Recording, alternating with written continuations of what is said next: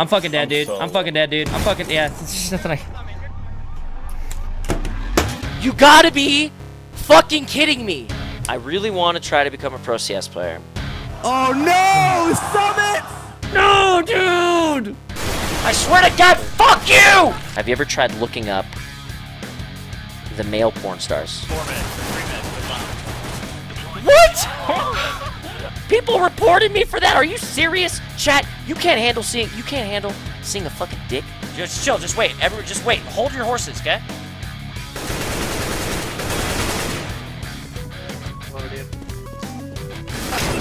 That just happened. That just happened. Oh my God. Get fucked! Woo! Let's go! Summit! As a kid, Jarrett Summit1G Lazar saw CSGO for the first time while hanging around a card shop, and the rest is history. I used to go to this card shop, and one day I walked in, and they had all these computers set up. They were playing Counter-Strike, and that was the first time I'd ever seen Counter-Strike, and I thought it was the coolest looking fucking thing. Summit1G has kept the moniker 1G from a community forum he was a part of back in the days of early Counter-Strike. Summit was actually a jocker of 1G. But then because the actual 1G club stopped doing like scrimmages and like died at the end of Wolfenstein. It was like a scrim team in Counter-Strike called 1G, and they brought Summit in at the end, and I think he just repped it for fun, and then on his brand people started doing the 1G thing, and then he's like, yeah. Holding on tightly to those two archaic characters is just so quintessential Summit. He's the brash veteran, the no-nonsense old head who's been here since the beginning and isn't going to change his ways for anybody. I'm fucking dead, dude. I'm fucking dead, dude. I'm fucking, yeah. It's just nothing I...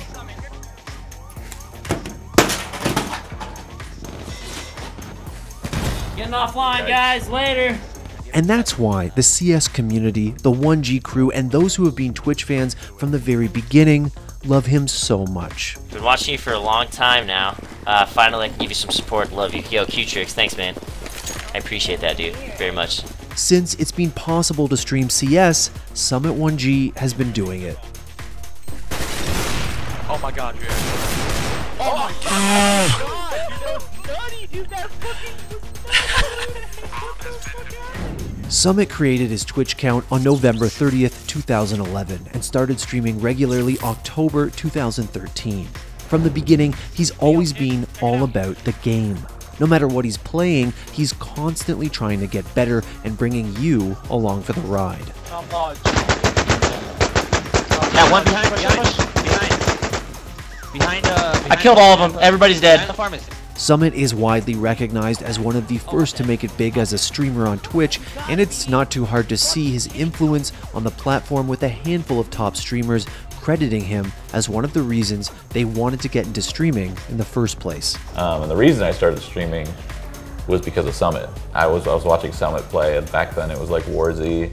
How much he streamed and like inspired me. He quit his job and whatnot. It was just, I was like, I want to do that. Even in the early days of Twitch's mainstream relevancy back in 2015, Summit was drawing a large audience, even by today's lofty standards.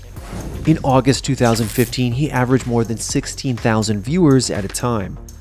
Since then, he's managed to hover around those numbers with outstanding consistency, peaking at more than 28K in January of 2018.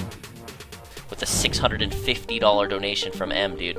We're gonna fucking add it up, so... Okay, shit, now you're for sure the #1 donator. What? Oh, shit. No! You fucking got in front of the bullet, dude! On stream, Summit's kind of just like you and me. He certainly wears his emotions on his sleeve, and he's not afraid to full-on tilt off in front of thousands of fans. Alright, I'm leaving now. Catch you guys later. GG's. Fuck this game. I'm out of here. Everybody can suck my fucking wiener. Alright? I never liked any of you guys. Fuck everything. Games play with our emotions. They pull us in and make us invested in our own success. Oh! Bam, motherfucker! And nobody embodies that feeling of being encapsulated more than Summit. He's fiery, he appreciates a good meme, and, well... What would you do If there was a child right in front of you, I'd punch that little kid in his fucking teeth. During the infancy of Counter-Strike Global Offensive, Summit made the jump from streamer to competitive player.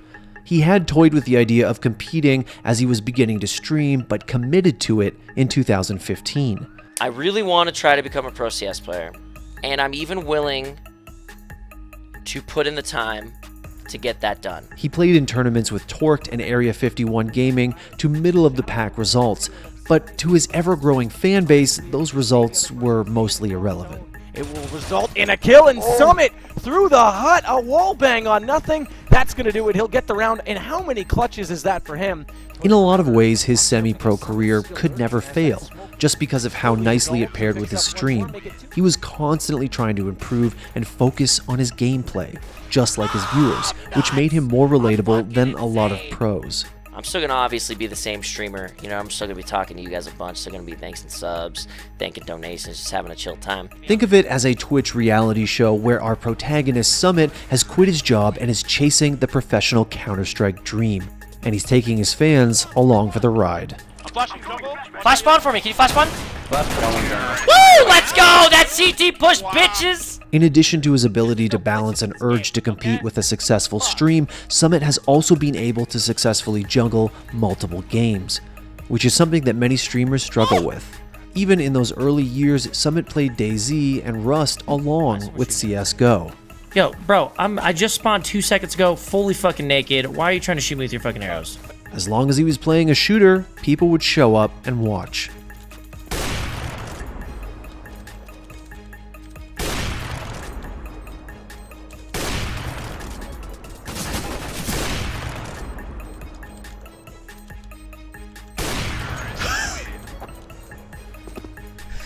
No fucking way, dude. Summit's stream was steady, but his hunger for more competitive success had not subsided. So in 2016, he gave it another shot, this time with Splice, during which he would compete in the largest event of his pro career, DreamHack Austin 2016. Doesn't think that Splice are going to be playing that aggressively now, so he shut down Summit.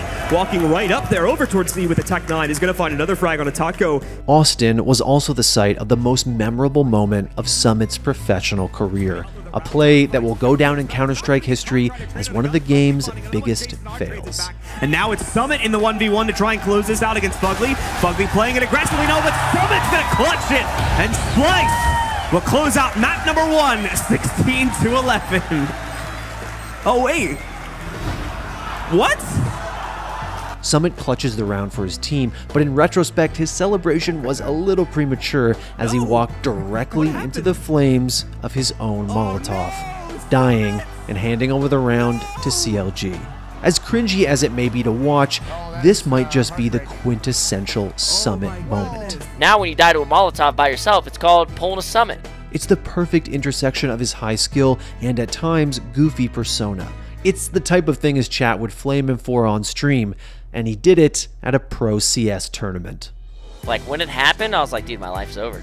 Like I can't even step foot in the world right now. Like my life's over. And what's more is that sense that Summit has owned his mistake. He's wielded it, and it could be argued that he's seen even more success as a streamer because of it. Kind of like created a name for ourselves a little bit.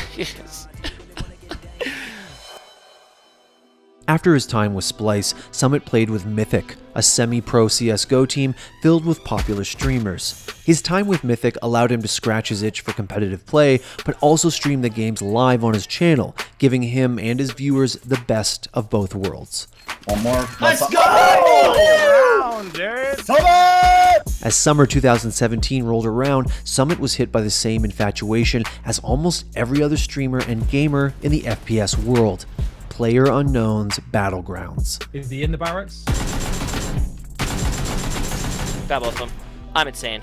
PUBG certainly flipped the script on streaming shooters. The pace of play is perfect and gives streamers ample time to interact with their chat between games. I'm just so gosh darn mad. Too.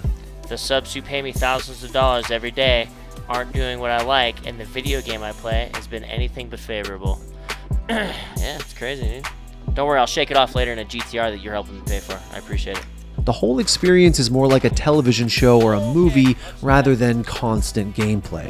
Didn't clean it. Get in the boat. Get in the boat! No? Yes! Let's go. Come pick me up!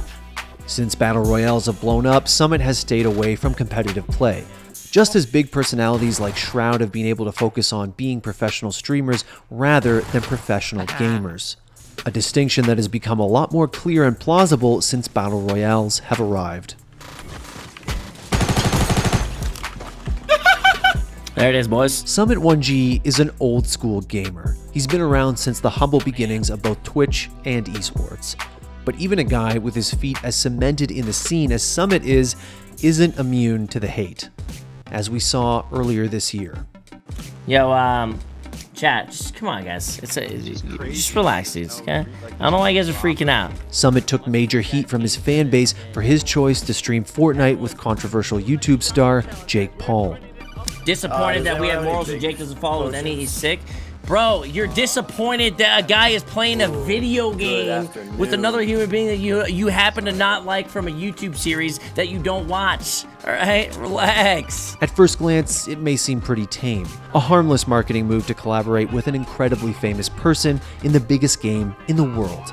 But this is gaming, where loyalty is everything. No, I love you, homie, but I'm a little disappointed that you're playing with him. I still think you're great, but can't watch this with him in it. Love you. Hey, man, feel free. I understand completely.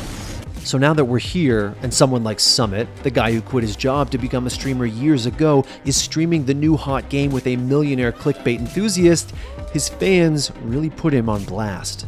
If you're gonna look at it from like a business perspective, playing with them, it ain't good for you. Like, who gives a fuck how many subs they have? Your sub becomes completely cancer, and your entire environment and channel becomes garbage. You know, you're gaming with someone, like, just a game with them, and, like, it doesn't matter. You know, who you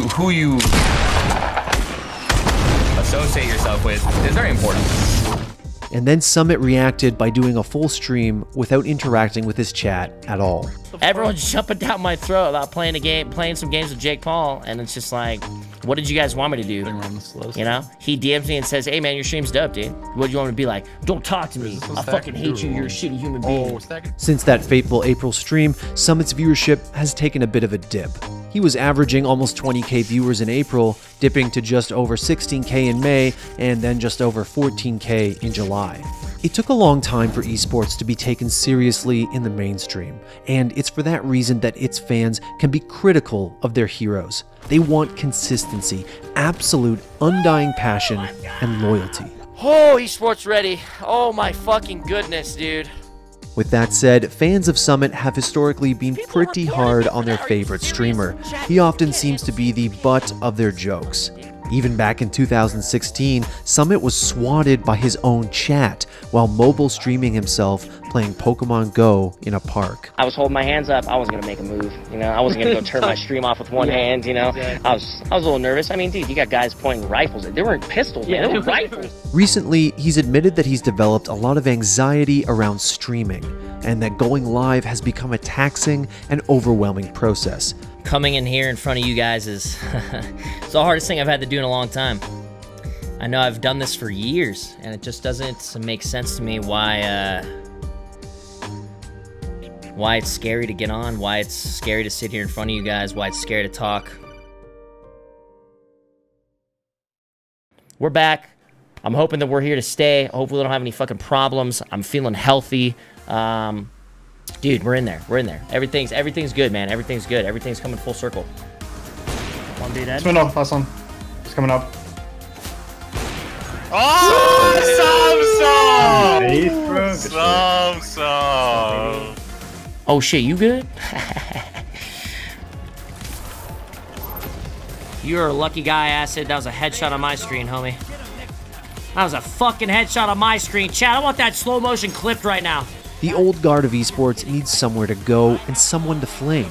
Somewhere to check out the new Call of Duty game or get a nice daily dosage of streamer salt. And Summit1G will always be there for that. Holy shit, I just killed Summit1G, dude! Don't act like it was a skill-based, bitch! I fucked you up! Summit, the fuck? What's up? Doing, Summit? Listen, bitch, don't tell me how to play games, alright? I've been playing them longer than your whole life. Summit1G isn't the hero or the villain of the streaming world. He's simply adapting the way he always has. To be able to do 10K viewers, 9K viewers, 8K viewers, playing any game, that's the fucking dream right there, bros. You know? You don't need to be slamming. I don't need to be slamming 500K a month and shit, dude, to be happy. I'm very happy. As we watch this world grow, there's more pressure on people like Summit than anyone else to play hot games like Fortnite or PUBG, to market themselves the way the likes of Ninja, Shroud, and Dr. Disrespect have been able to. Some of you guys are ride or die 1Gs no matter what, and I respect it, you know what I'm saying? To goof off, to meme, to be the 5-tool streamer that viewers have come to expect. I think I blocked the molly. I did. Oh, I'm insane! That was a complete accident. I headbutted the molly. 1G's in the chat! Get fucked, Molotov! Summit was there when it all started on Twitch, and you better believe he's going to scrap and claw to stick around now that all eyes are on that purple icon. Summit1G isn't going anywhere. Ah, I'm nuts! I'm fucking insane! Thanks for watching. If you want more great content just like this, be sure to hit the subscribe button.